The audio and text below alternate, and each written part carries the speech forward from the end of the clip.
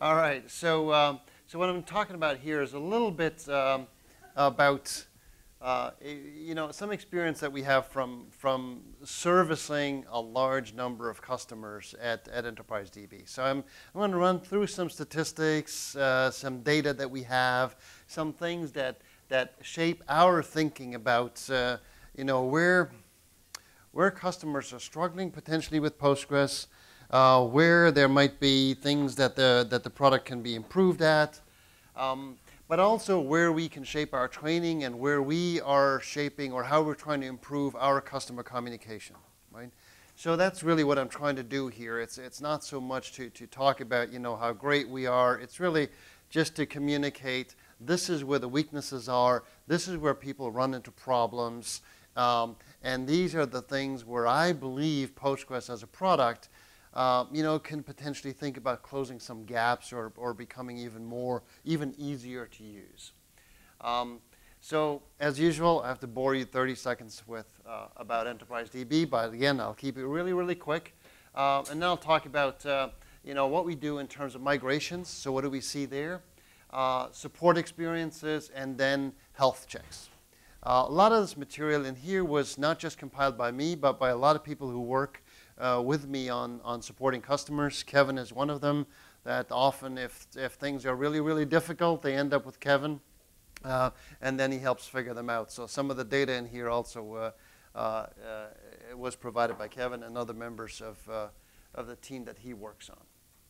So again, EDB, as I said yesterday, all we do is Postgres, right? And we think we meet everybody's needs with Postgres, both with supporting the community edition and then supporting a private distribution, and doing that with remote DBA services, 24/7 support services, and professional services. And really what I did for this presentation here is I analyzed the data that we got out of remote DBA, 24/7 support, and then one very specific type of service that we deliver, which is called a health check, which is usually what happens when something went awry, something went bump in the night, and the customer calls and says, hey, please, please, please come quickly, it's not working. So that's really what we do. And again, here we take what I think is really, really a cool open source database. I think the best open source relational database today. And we add features that our enterprise customers want, and that's basically all we do. So let me talk a little bit about migrations. The majority of interest that we get today for migrations is migrations from Oracle, and then followed by SQL Server, DB2, very few, MySQL, rare. Okay, so we see very few instances where people want to migrate off MySQL. I'm not sure why. Well, I think I understand why, but I wished more people would see that they can actually do it quite easily with Postgres. And part of my keynote yesterday was intended to help people understand that it is actually easy to do with Postgres, easier than it was maybe 5 or so years ago. It's interesting that we're seeing a rapid increase in migrations from SQL Server after the end of 2014, starting in 2014, and that's basically driven by Microsoft changing their pricing model. Okay, so again, as we're looking forward, I think that's another opportunity, it's another turf that we can get into. So there's obstacles in the migrations. I mean, some things like if you come from Oracle, there's the concept of the autonomous transaction, and the merge concept that are quite commonly used in Oracle, and it's very difficult to find an equivalent for that in Postgres. And then scalability, that's something that we bump into a bit. More the rack concept. That is something where I think Oracle has done an absolutely great job at marketing a concept. Yeah, it is. It's a really nice concept because basically what rack does is peace of mind for the DBA, right? It does a whole lot of things at the same time, but if you really look into them, most customers don't use $1 million worth of features, So when they really start looking at, okay, so what do I do with the rack? Is that really worth this amount of money? No. And then once we start peeling back the onion, then it turns out that Postgres can do most of this stuff and can do it very well at an extremely low cost. Okay? But conceptually, Postgres doesn't have an equivalent, and that sort of makes a lot of migrations more difficult. Then when we look at a migration, one of the first questions that I ask a customer is, do you use something like Hibernate? Okay? Because that's like the prime indicator. When somebody says, oh yeah, we're using Hibernate, this is going to be a relatively easy migration. So again, when you look forward or when you work with somebody coming off SQL Server or Oracle and wanting to go to Postgres, that is a prime indicator that is potentially a really, really nice target. Because when they use Hibernate, they don't tend to use packages, T-SQL, PLSQL, any of the proprietary extensions, because most of the business logic tends to happen in the application. It's not always true, but it's a really good indicator that, you know, if somebody gives you a list of 20, pick the one where they use Hibernate, because that's a good first guess. And then, you know, we know that from our experience, most migrations are really easy to do. The challenge is really when you're in a migration situation, find the other 30% really quickly and put them aside, focus on the 70% that are easily doable. Because most people don't use all the features, right?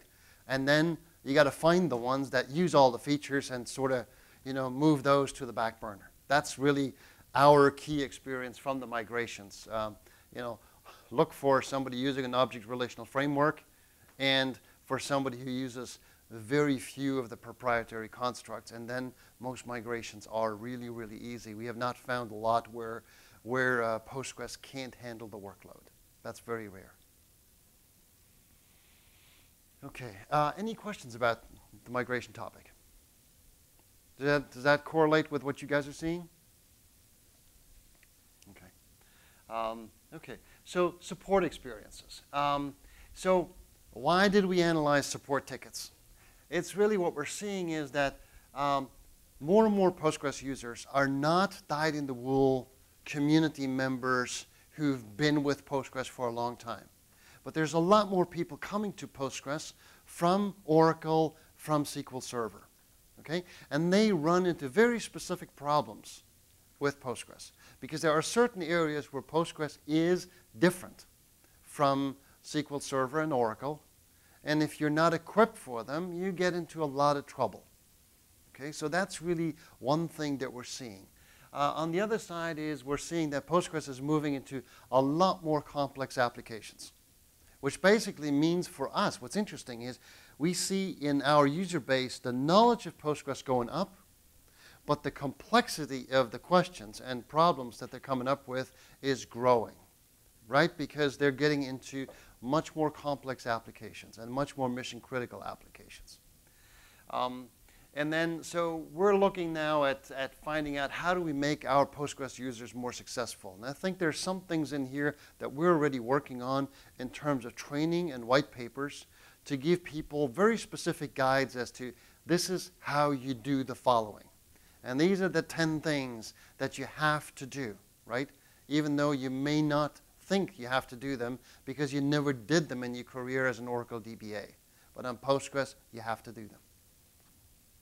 So just a little bit about what we do. Today, we support about 2,500 customers. Okay, so what's interesting is in this graph here, the number of contracts that we support has gone up significantly, but the number of tickets has not.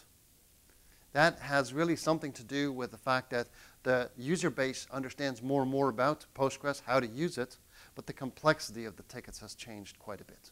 Okay, and I must say, having been a SQL Server and Oracle guy, that the stability of the product is great. Okay, I'm always sort of jokingly complaining that Postgres is too good. For me, running services, it's too good because too many customers say after a year or two, hey, I never used support. Why do I need to pay for somebody to be there 7 by 24? I never called them. And it's true that, once they're up and running, the number of what we call severity 1s that we get is extremely rare. Across that install base, we get less than 1 severity 1 a month. Okay? That's how good the product is, which is sort of bad for my business. It's good for my sleep, but bad for my business. So talking a little bit about the tickets and platforms. And that's one of the things that we're obviously looking at, because our training and our sort of user awareness has a lot to do with, okay, what do you deploy on? That's one of the key questions coming again from people migrating from other environments onto Postgres. And so we have our own proprietary distribution, and we have the open source distribution. And I'm showing the statistics for both, and you'll see that there is a good bit of difference in here. There is a strong mix here on the, a strong use of RHEL and Windows, so the commercially supported platforms, whereas on PostgreSQL, the other Linux, which is largely CentOS, is the primary install base. And what's interesting is overall, in this exercise, based on our tickets, okay, and I'll show you another analysis a little bit later, based on our tickets, 77% of the action appears to be on Linux. Later on, we'll see that I think the Windows install base is even smaller. Okay, I think it is actually, it's going to be somewhere 10 to 15% where we see really Postgres in production. Okay, so again, as we think about training, as we think about awareness, this is really, I think, what we should be focusing on. Okay, when do customers call? This is sort of interesting. So we divide the life cycle of a customer into proof of concept, development, deployment, maintenance. Not everybody goes through proof of concept. Okay, a lot of people just feel comfortable. They start developing and off they go. But what's interesting for us is that the majority of the calls are coming later. Now, you may say, all right, but customers are longer in maintenance and deployment, right? And that's the reason. Maybe that is true, but I think there's something else behind that, which is the message that getting started on Postgres is quite easy, okay?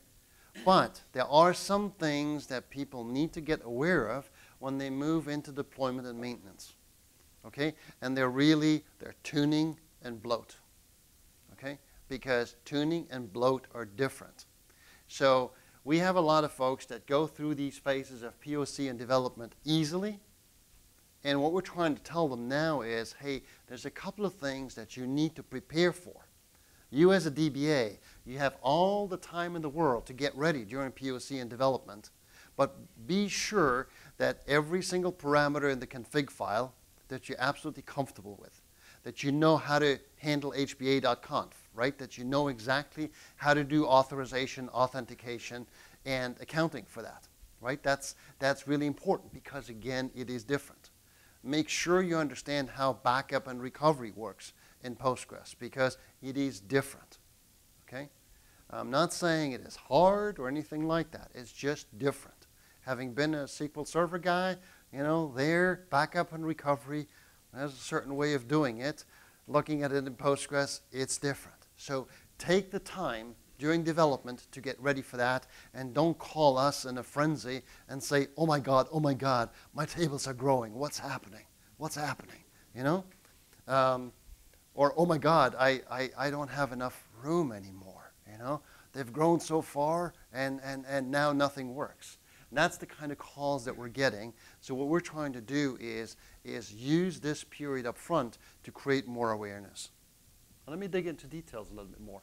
So again, on top is like a 100% chart, a distribution chart, and just saying, okay, what are customers calling about? And you can see that during proof of concept and during the development phase, there's a lot of questions around how to, etc. And the percentage breakout of those appears to be about the same, except later on during deployment and maintenance, obviously, there's a lot more questions around tuning. And the corruption questions often have to do with, misunderstood notions of backup, right? file system backups, snapshots, all that kind of stuff that are just being sort of squirreled away and applied again, and then it doesn't work. So going into it in a bit more detail. So this is, again, broken up another way. So this way is all the calls, and then within that column of calls, where are the key problems? Well, what's interesting here for us is that we see that the number of questions overall around how-to and product awareness are growing during the deployment and maintenance phase. Okay? So at that point in time, the operational aspects of using Postgres, that's what's hitting people. Okay? How to program against it and how to use it and how to get it up and running, that doesn't have there's not a lot of questions popping up there. But it's really around these later phases. So you can see that that almost 61, 62% of all the interactions that we're getting have to do with understanding the product, how to do something that is different than in their conventional environment, and then tuning questions. Okay?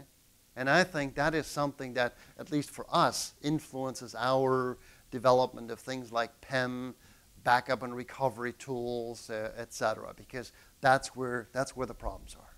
Okay? And having been a support guy for a long time, I know it's not about the knowledge base to get the questions answered quickly. It's about making sure that the question does not pop up at all. Okay, so we're looking at this to influence how we shape, at least our extensions to the product and our training and our literature. Key questions that are coming up. How-to questions. Things like how to set up connection pooling. Well, and again, having been a SQL Server and Oracle guy, that's not a question because the connection pooler is built in, right? So you didn't have to worry about that. Here, it's outside, and it gives you tremendous other opportunity, but you got to understand how to use it, okay? And what you can do with it, and what do you do in the application? What do you do in, let's say, PG Pool or PG Bouncer? How to use them? Which one to use them, right? Standby and streaming replica. I mean, yeah, we had that in all the other commercial tools, but they were always add-ons. They were complicated to set up, not anywhere near as elegant as simple as we have it since release 9. Table spaces, partitions, upgrades. Again, all of that is where we have the slight differences. And then the big ones really bloat. If there's one thing that really drives our customers nuts still today is bloat. We have too many people still, no matter what we say, that just say, oh, vacuum, that's 2-3%. I get performance. I'll just turn it off and the database is faster. See, I turned it off. It's faster already. Okay? And, that's something that again and again and again hits people in the head. And unfortunately, they find out about it usually when it's sort of too late. And then auditing questions, I guess that's also when we look forward at the Postgres roadmap, a big question. Yes, please. When folks have bloat, what is the most common cause besides auto batching? That off with other things? No, they turn it off. Or Kevin. Why not turn it off? Or they have a machine that's too big for the default settings to be added to it. On a big server, you really need to boost the aggressiveness of auto batching. Yeah. Yes, the default settings are, and so that I think that is one of the key problems that in many environments now, the CPU, the horsepower is such that the machine outruns the default settings. Okay. Okay, and then obviously HPA.conf, PostgreSQL.conf, understanding that. So I think it's an absolute key message to push that forward, that people need to learn about that before it's too late. And basically use the initial phases to figure that out. So a second thing that we do is what we call an architectural health check. That's where in our world, usually a customer calls and says, it's not working, or it's gotten to be really slow, or we're getting into the Christmas season and I'm worried. Or it failed over. Well, it failed, but it didn't come back. And what did I do? So that's the kind of help situation. So somebody goes on site for a couple of days, runs a bunch of analysis scripts, looks at the customer requirements, and develops a recommendation. So what happens in there, it's a top to bottom review. We look at security performance and all of these things. The analysis that I'm going to present is something that Tom Brown helped me do in the UK. He looked at 20 AHCs that we did in 2013. So he went through all of them to say, okay, what are the most common things that we find? And again, how can we shape customer education? How can we also shape our own products to make sure that we avoid the problems and don't fix them? So the configuration file. And what we did here is to say the 25 most common parameters that were changed the most often, right? So where did we need to do some changes in the configuration file most often, right? And it turns out that cache size, shared buffers, working memory, etc., are really the most frequent things that are not understood. Okay, not understood correctly, not configured correctly. The lines in red is input that I got from Kevin and from Robert Haas. This is where they expected most of the changes to be, but the blue is really what we found as an actual distribution. Okay, so again, here for us, the result of this analysis is that we need to be much more prescriptive for our customers to say, this is exactly how you do this. Because in our architectural health checks, our consultants use a predefined math, which is not always absolutely right, but it's a strong guideline to say, this is exactly how you set the parameters. This is where they should be for the different workloads. And in our Postgres Enterprise Manager, that's also one of the smarts that the tool has to automatically set the parameters to what we think are the recommended values. Okay? Well, we have too many situations, and you can see here, like in over 90% of the cases, or if you go a little bit further down, I mean, in over 70% of the cases, these parameters had to be adjusted. Now, keep in mind that these are only people calling for help, okay? So this is not, you can't just extrapolate and say, oh, always these things have to be done. No, these are people calling for help. Kernel parameters.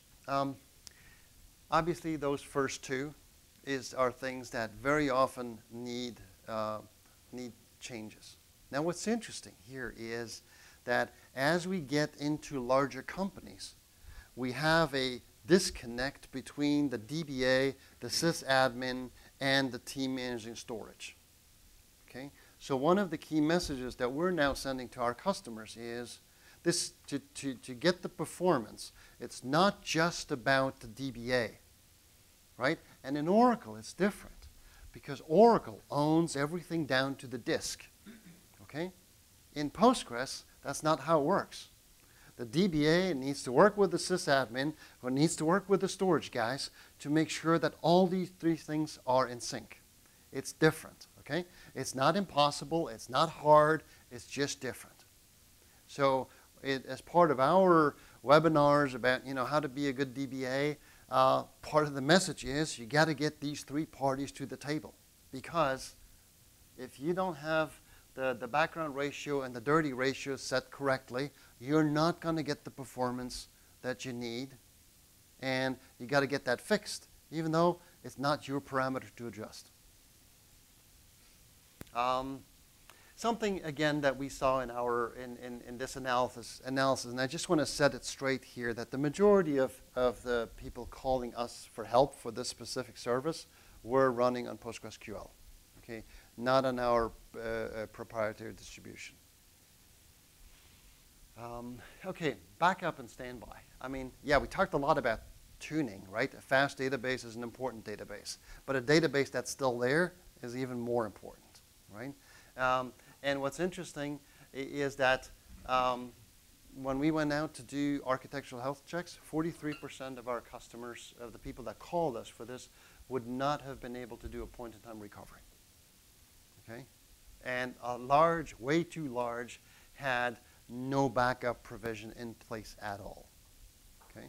Yes, please. Would they not have been able to do it because they hadn't set it up, or because it wasn't working, or they hadn't tested what they were doing, or something? They had no provision for it. Okay. So and again, keep in mind, these are people calling for help, right? So it's not that this is true across all installations. But again, for us, it's a strong indication that how to do that part of the job is not so clear, right? Okay, so that, for example, influenced our development of a backup and recovery tool, because we felt, hey, there's got to be something similar to do it out there. But again, even those that had something in place, right, they, again, did not correctly understand how to combine physical and logical backup and why you need to have both in Postgres. Because again, in Oracle or SQL Server, you don't need to think about the difference between physical and logical. It's all the same thing. In Postgres, you got to understand when do I do what and how do I combine both schedules correctly. Okay, and I think that's, from a lot of other customer interactions, I know that that distinction is quite problematic. Okay, standby. Over half had hot, or I mean, a significant part had hot or warm standby. But again, a significant number of customers did not use a standby as a way to get high availability, which again worries us because it's out of the box. It's not an additional product. It's cheap. It's easy. Do it, right? You can only win if you do it. Maintenance tasks. The majority here, I mean, the big ones like unused indexes, missing primary key, missing indexes, that's pretty standard stuff. You'll find that's a problem that every DBA or every database has, or every database product has. But bloat, again, is something that too many people don't understand, that bloat is a major concern in Postgres. It's not a big problem, but you got to address it right away. And you can't wait until it's too late, right? If you're almost out of space, well, you're going to go down. There's no other way. Okay, so in our AHCs, we saw that Windows was less prevalent than I initially said about because of the tickets. Okay, now, and I believe that is because we get a lot of tickets during the pre-production phases, but architectural health checks are done during the production phase. Okay, so I think the mix of Linux versus Windows is more like 10 to 15% Windows. Okay, the rest being Linux. As I said already, most DBAs are not familiar enough with the interaction with the storage system, the SAN, and the whole discussion around when to use direct attached storage, when to use SAN, you know, why NFS may not be a good idea at all, okay? Because again, Oracle supports NFS. Okay, so a lot of people think, well, Oracle does it, why should it not work in Postgres? And the problem is, during the install, it'll work just fine. And then at some point in time, it'll stop working. It'll stop working in a very, very nasty way. Okay? So again, this is something that we're pushing forward to help people understand what do you use and why. Okay? We have a lot of discussions internally inside our company about fiber channel versus iSCSI and what should we really say and how do we help customers understand what they need to do with iSCSI to make it work reliably, okay? And you know, some factions in our company say no, fiber channel, but it's hugely expensive. So we want to help customers find the right balance there, but help them understand for sure that NFS is not a good idea. Because that does cause middle-of-the-night calls, and I do not like middle-of-the-night calls. Okay, and then you know, the operating system integration and the adjustment of necessary OS parameters is also something that we need to create a lot of awareness for. And we're working on very targeted education packages that integrate the three functions, so that the DBA, the sysadmin, and the storage guys are all getting, you know, something that they can work off all together, that addresses things like the file system, the storage system, what should I be using on which operating system, etc., because there's still a lot of confusion out there. Okay, so in summary, what this helped us understand is where we need to collect more data during our support interactions. Because again, as I was digging through this, there's way too many things where I don't know yet enough. Hey, this specific white paper or product feature, it needs to focus on this area to make this type of problem go away. So this helped us drive even more data collection during support. But then also it's influencing a lot of what we do in let's say, when we decide about our community focus, but also in the, let's say, peripheral add-ons that we develop around Postgres, such as the backup and recovery tool that is certainly driven by what we saw in here, or features in PEM, where again, we want to make sure that these calls just go away and not just be answered more easily. I had a lot of people help me in this, in pulling this data together. Gabrielle was one of them. Kevin certainly helped. Tom did a lot of the analysis. Robert chimed in quite a bit. So there's a lot of people that pitched into making this happen. So I hope this was useful. And questions, discussions? If anybody wants the presentation, we'll put it up on SlideShare. So if somebody wants the data, yes, please. Is there a big lag delay between the installation and the time you start getting called for all these maintenance questions? Maintenance questions, yes. Okay, but I can't tell you because we don't really track when somebody does the installation. I could go back and say when did they buy support, right? And then when are the first calls coming in? We have quite a few situations where they frantically buy support because they've sort of gotten this far, and now they've promised to go live. Sometimes like on Monday, and so you know, usually there's quite a short lag. I mean, large companies tend to behave differently, where you know, so they have a more structured process and they get training and all that kind of stuff. But then the small, mid-sized companies where somebody got a little bit too brave and promised something, and then they're starting to run into a wall, or they say, "Ooh, this is more data. What do I do?" Right? What I'm kind of getting at from the community point of view is, you know, I'm seeing a lot of guys that are like Java programmer who happens to know this much about Postgres, throws it in, writes on it with Hibernate for 2 years, gets away with it, and then at some point in the indefinite future, oops, Bob's your uncle, maybe it's not that easy. Yeah. Yeah, that's exactly what we're seeing, and that's where then the questions is, oh, backup. Oh yeah, I did backup. What exactly did you do? Base backup, or what did you do? Oh no, I back up the file system. It's okay. It's good. We got a backup, right?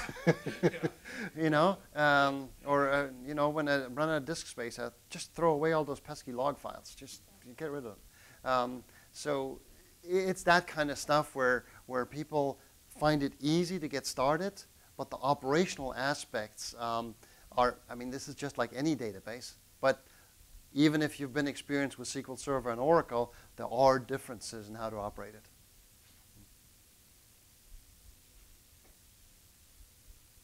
All right, well, yes? You know, a more recent experience which I'm seeing is that databases are getting a lot larger. You know, we're kind of a data crazy Yep. world now. And so mean time to recovery is important, and most people don't understand how point-in-time recovery gives you that faster, you know, fail. You know, you don't want to restore a backup if it takes you a day to restore. Yeah. You know, 2 terabyte database or half a day. And we're advising people now to run tests and basically walk them through, okay, when do you do logical backup? When do you do physical backup? And how often do you take your physical backup? And actually, you got to measure, you know? If you're told that you got, I don't know, 20 minutes for a point-in-time recovery, right? Well, you got to make sure that you can actually do that, even if you did your last physical on Sunday and it is Friday afternoon. You got to measure that because, you know, you don't know. It all depends on the complexity of the transactions, number of wall files, all that stuff. And it's, again, this is one of the things that are so different from what I was used to in the commercial world. Well, I just, you know, I think, because I am also SQL Server DBA, Mm-hmm. I think the hardware now is so amazing that you can buy, and the licensing for Oracle and SQL Server doesn't allow you to take advantage of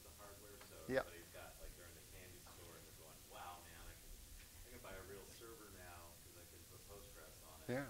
And, but it's still trying to get a handle around being able to manage something that Yeah, and is actually understand that you can powerful. use, I don't know, delayed replication, right? So if you have a DBA oops moment, right, you have 20 minutes to recover, or whatever you set the delay at, right? It's Which is not like Oracle Redo, which, I mean, that's sort of an area yeah. where you almost, because you've got an enterprise world where they do stuff like that. They'll deploy and screw everything up in a half an hour, and then you've got to have some way to do a redo. Mm-hmm. Say, Yeah. okay, we're gonna, roll back this deployment. So And that's a tool area that I think a lot of people don't know how to do. yes, yeah, and that's really where the differences are, and I think that's where, on the one side, I think still Postgres has some figuring out to do to make it easier, but on the other side, all the tools are there. You just got to figure out how to use them, and maybe exercise them once or twice before the oops moments, right? So. All right. Well then, thanks everybody. I hope it was useful.